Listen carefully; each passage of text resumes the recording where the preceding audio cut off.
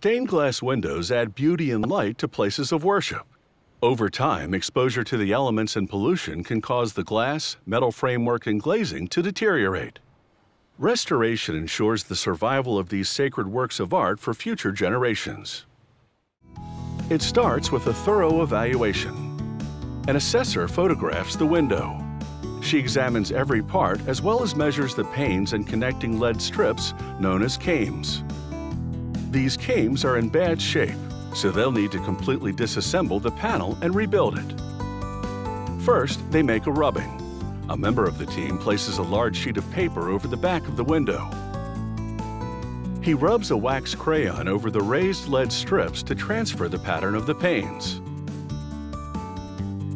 After testing the condition of the paint on the panes, he submerges the glass in a non-acidic cleaning solution and leaves it overnight.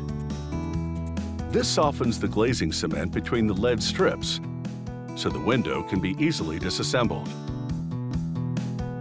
He extracts the glass and cleans off the glazing using a straight-edged razor.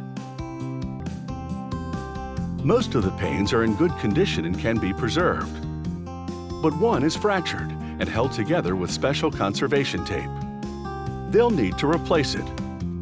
A craftsperson traces the outline of the cracked piece onto a new piece of glass, then cuts the glass along the tracing lines.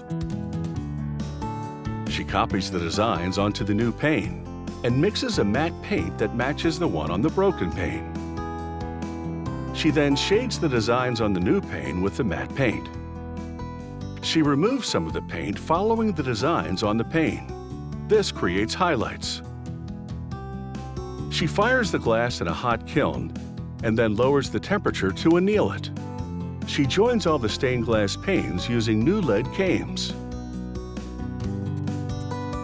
She taps the panes gently with a rubber mallet to fit them snugly into the grooves of the cames.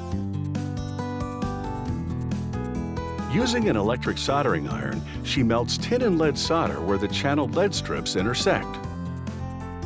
Another team member applies glazing cement across the front and back of the stained glass panel. He sprinkles calcium carbonate onto the wet cement. It's known as whiting.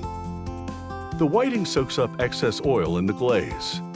As he brushes it off, it cleans and polishes the panel. Finally, he vacuums up the glazing residue. It's taken about a week to restore this stained glass window. It should last another century or more, providing plenty of opportunities for spiritual reflection.